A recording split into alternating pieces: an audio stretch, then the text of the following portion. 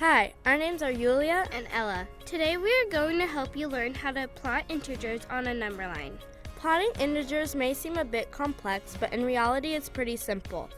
If you didn't already know, integers are a set of whole numbers and their opposites. Some exemplar integers are -18 and 18. Now to start off, draw a vertical or horizontal line and label it. We will be using a horizontal number line.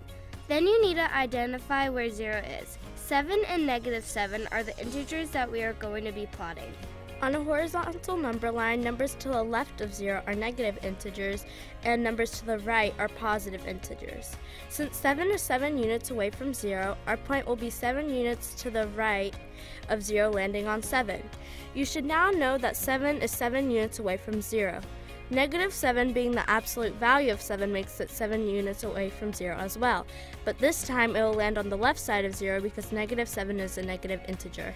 Plotting integers on a number line is one of the first steps to learning how to graph planes on 4-quadrant graphs, which will later help in future careers such as computer programming, environmental engineering, and many more. Thanks for watching. Don't forget to comment, like, and subscribe. Bye!